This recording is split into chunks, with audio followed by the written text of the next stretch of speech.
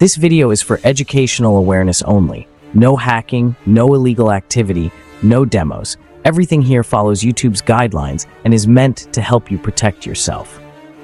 At 2 a.m., I found a range of GitHub tools focused on IP tracking, mapping, and passive analysis. These tools make it surprisingly easy to collect digital traces. I'll describe each tool, why it matters. Let's get started. The first tool that stood out was PEEF, Passive OS Fingerprinting. Unlike active scanners, PEEF just listens to network traffic, quietly analyzing the subtle differences in how devices communicate.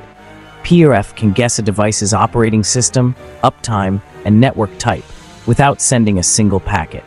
For network admins, this is gold. You can spot unauthorized devices or unusual activity without alerting anyone. Imagine running PEEF on a corporate network and discovering a rogue Linux machine among Windows devices. Instant red flag. If there's a breach, PEEF's logs help reconstruct what happened and which devices were involved.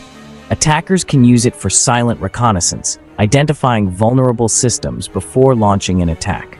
This isn't a flaw, it's how internet protocols work. Tools like PEEF operate in the hidden layers of the internet, invisible to most users. Monitoring networks you don't own or have permission to analyze is a serious invasion of privacy, and often illegal. Use PEEF only on networks you own or are authorized to monitor. Respect privacy and never use these tools for unauthorized surveillance. The best use of PEEF is to understand your own network and protect it. If you're curious, use it to learn about your own devices, never someone else's.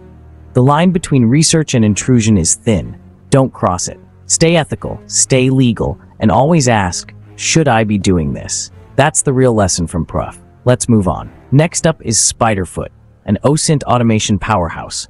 OSINT means open source intelligence, finding public information online. Spiderfoot automates this at scale, especially for IP addresses. Give it a target, IP domain or email, and it scours hundreds of sources, building a detailed profile in minutes. It cross-references data, IPs, domains, emails, breach records, blacklists, and more. For defenders, it's invaluable. You see your digital footprint as an attacker would. Find forgotten servers, exposed emails, or weak spots before someone else does. Spiderfoot's modules cover everything from geolocation to VPN detection to social media links. It's a one-stop shop for public data aggregation. But in the wrong hands, it's a reconnaissance engine for attackers, mapping networks, finding vulnerabilities, and gathering info for phishing.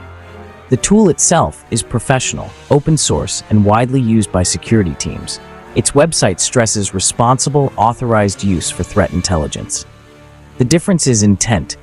Are you auditing your own assets or snooping on others? Spiderfoot doesn't hack. It just finds what's already public, but much faster. Only use Spiderfoot to scan assets you own or have explicit permission to analyze. Unauthorized scanning is hostile, may violate laws, and can get you in trouble. Always get written consent before running scans on anyone else's systems. The line between research and intrusion is consent. Use Spiderfoot to protect, not to pry. If you're learning, scan your own digital presence. For companies, it's a must-have for attack surface management. For everyone else, respect boundaries and never use it for stalking or harassment. Tools are neutral. Your actions aren't. Stay on the right side of the line. Let's keep going. Now let's talk about IPinfo, a commercial-grade data provider. Unlike standalone tools, IPinfo is a massive database that other tools tap into. Its job, take an IP address and return context, geolocation, ISP, company, VPN proxy status, and more. This data powers everything from online shopping localization to fraud detection. When a website shows prices in your currency or blocks content by region, it's probably using IPinfo or something similar. The GitHub tools I found were official client libraries, code to help developers integrate IPinfo's data. You need an API key, and there are limits and costs. This isn't a hacker tool, it's business infrastructure. But seeing it in action demystifies IP tracking. It's not magic, just data aggregation. IP geolocation is an educated guess, not GPS. Sometimes it's accurate to the city, sometimes just the country, or even the ISP's headquarters. Movies make it look precise, but it's not. Never treat IP geolocation as proof of someone's exact location. The data is useful, but it's not gospel. IPinfo also tells you if an IP is residential, mobile, business, or a VPN, helpful for security, but not foolproof. The real risk is misinterpretation, using rough data to make serious accusations. IPinfo's data is approximate and often imprecise. Never use it to pinpoint someone's home or pursue individuals. Misusing this data can lead to dangerous mistakes and real harm. Use it for legitimate business or security purposes only. Data is neutral. How you use it matters. Let's keep exploring. Deeper in, I found smaller tools, IP Analyzer, IP Tracker, and similar tools. These aren't polished products, but collections of code that aggregate public data from free APIs. They're like budget versions of Spiderfoot, focused on IPs. Run a script, enter an IP, and get geolocation, ISP, time zone, and maybe a check against malicious IP lists. They're simple, fast, and popular for learning or quick lookups. But their accessibility is risky. Anyone can use them, often without understanding the consequences. Firing off dozens of API requests can get you rate limited or banned. More importantly, aggregating public data can feel invasive, even if each piece is harmless alone. Some tools are well documented and warn about responsible use. Others are abandoned or outdated. These tools highlight the script kiddie problem, using scripts without understanding, leading to overconfidence and bad decisions. The real value is educational. Reading the code teaches you how online data providers work. But intent matters. Are you learning or snooping? The best tools include clear disclaimers about ethical use. These tools can easily be misused. Don't automate lookups on people or systems you have no right to investigate. Overloading free services can have consequences. Use these tools for education or authorized research only. Aggregating data is powerful. Use it wisely. If you're curious, stick to your own data. The line between learning and invading privacy is thin.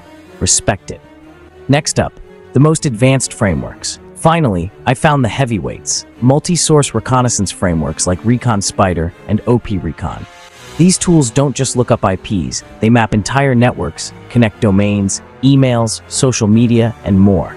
Start with a domain, and they'll uncover servers, technologies, employee names, and public documents automatically. It's like a detective's corkboard, but digital and lightning fast. Used by penetration testers, these frameworks reveal how public data can be connected to expose hidden relationships. For defenders, it's a critical way to find leaks and weak spots before attackers do. But in the wrong hands, it's a recipe for doxing, harassment, and targeted phishing. Aggregating public data can create intensely private profiles, connecting dots people never intended to link. These tools are for professionals, not beginners. The ethical responsibility is immense. Don't aggregate or publish sensitive data about others without consent. Just because you can connect the dots doesn't mean you should. Privacy isn't just about secrets, it's about how public data is combined. These tools are for authorized security assessments only. Correlating public data can reveal private links. Never use them to expose or harass individuals. Always respect privacy and consent. The goal is protection, not exposure. If you're learning, use them on your own data or with explicit permission. The line between research and harm is razor thin. Handle with care. That's the end of the rabbit hole. Let's wrap up. By 4 a.m., I'd seen enough to feel both amazed and responsible. These tools exist for good reasons, defense, research, but they show how visible we all are online. IPs aren't magic keys, but they're breadcrumbs that can be followed. Knowing about these tools isn't about fear, it's about making smarter choices. If you run a server, harden it and know your digital footprint. For everyone else, remember, a single data point is just a clue, not a conclusion. If you want to follow up on practical legal ways to protect yourself, let me know in the comments. For now, stay safe, stay aware, and stay curious. The internet is a web of connections. Respect them. Thanks for watching.